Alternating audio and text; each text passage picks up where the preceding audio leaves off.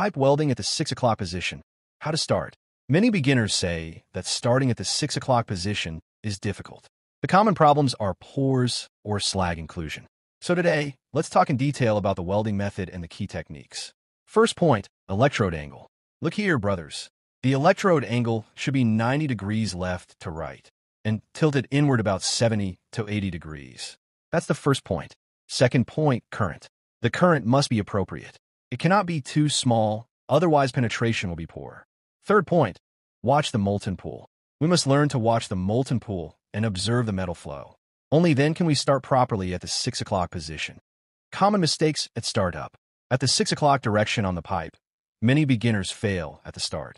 Sometimes the top has pores. Sometimes the bottom has slag inclusion. Why? Because when striking the arc, many beginners, after igniting, swing the electrode too wide. This is not correct. Some beginners strike the arc directly with the edge of the electrode. Also not correct. We should strike the arc in the middle of the electrode, then pull it down. Correct starting technique. After ignition, do not keep the arc too high. A high arc will cause pores or make the electrode stick.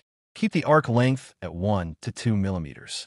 At the start, swing narrow, not too wide. If the swing is too wide, the temperature drops, the pool cools, and the electrode keeps sticking.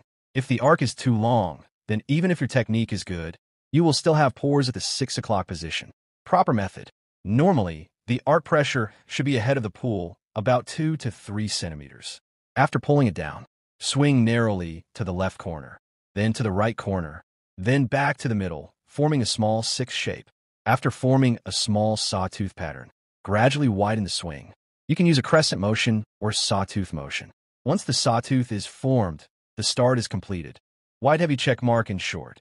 At 6 o'clock, keep the arc short, swing narrow at the start, control heat, then gradually widen into a stable pattern.